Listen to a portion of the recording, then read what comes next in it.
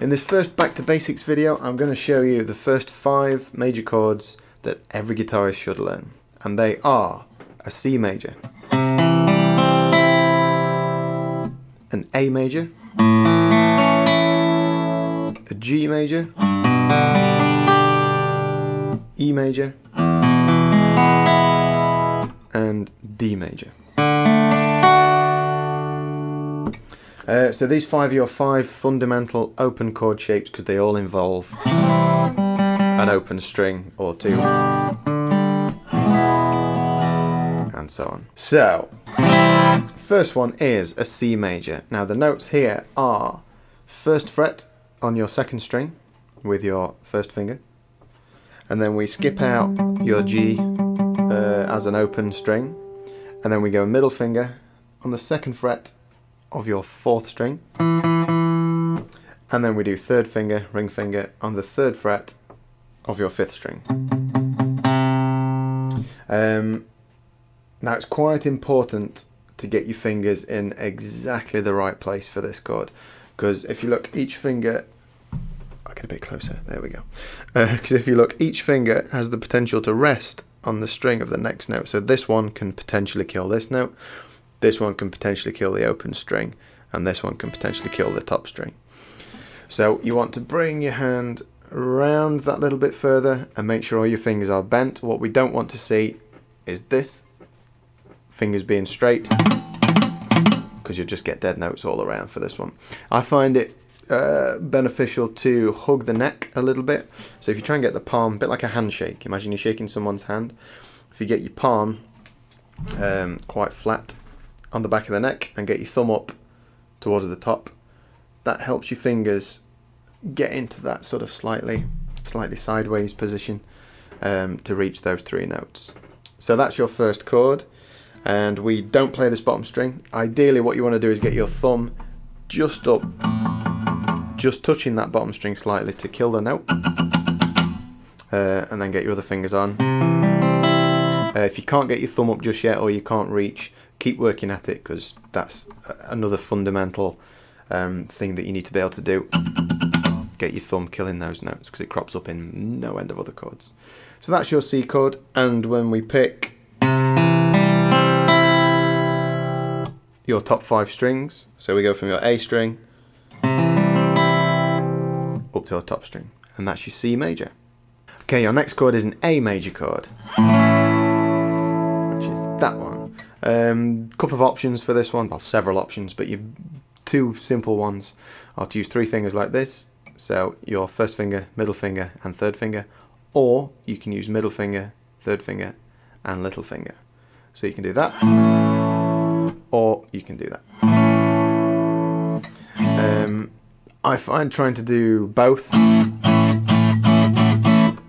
is very beneficial, because it depends what chord you're coming from as to what fingers you use for that chord, but that's for a later date. So try first 3 or these 3. I'm going to go with first 3 for now.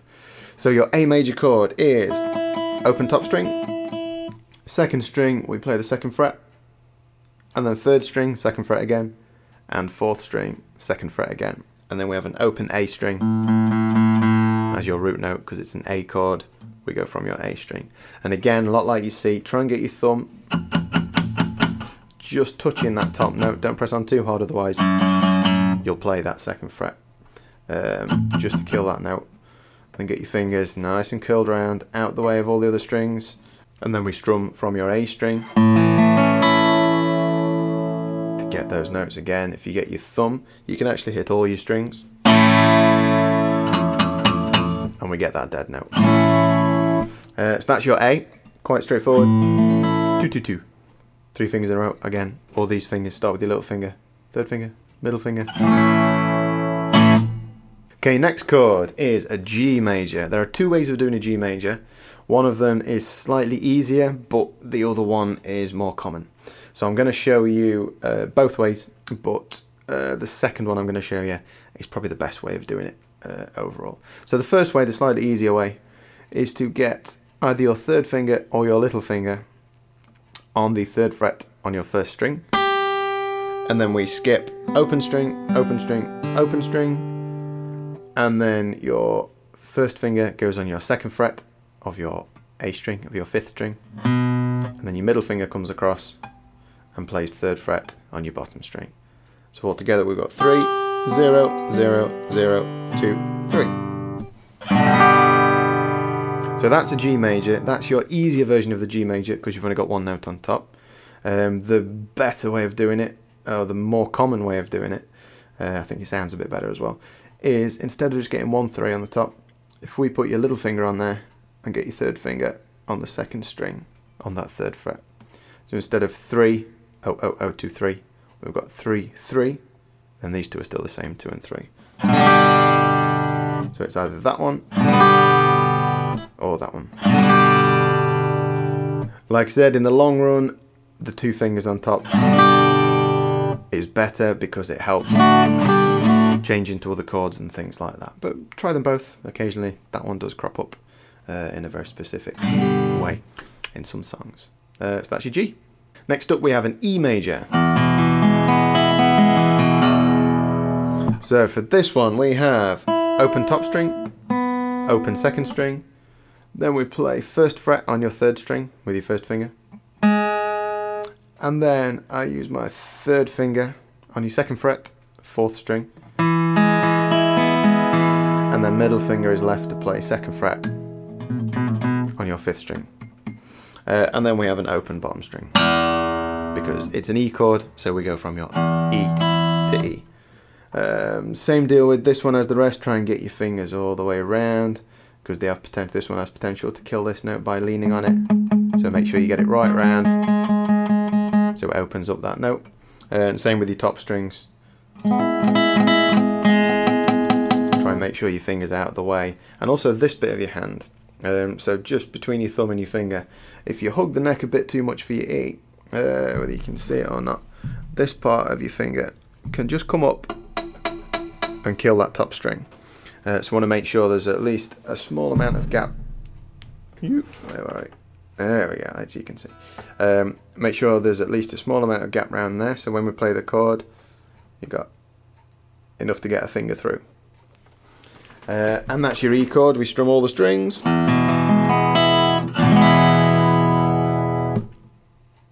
And there we go. Your next chord, your last chord, is a D major. So D goes second fret, top string, with your second finger, middle finger, just there. Third fret, second string, with your third finger. And then second fret, third string, with your index finger, first finger, just there. And because it's a D chord, we play from your D string to the top. Now with this one, we want to get your thumb up and definitely try and kill that note. Or just don't pick it, but when we're strumming, we need to kill the note. So a D, if you get your open A string in there as well, A doesn't really matter that much. Technically that's a D over A, but there's no real way, unless you get a little finger up, to mute that note. So when we're strumming, we can do that A string as well. But when you're just picking or doing small strums, try and go from your D string.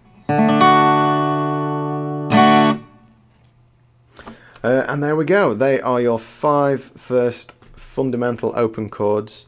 There is a reason they're in the order C, A, G, E, D as well. There's a thing called the caged method, which comes way later down the line, but I always show them people in that order so you don't have to just rearrange them later. So that's a good way to start.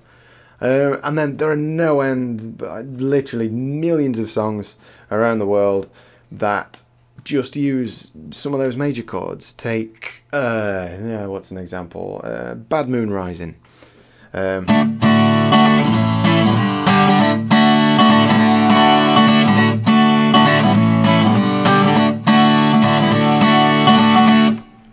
Three chords, D, A, and G. I'll do another video on changing between the chords later on. And there you go. That's your 5 first major chords.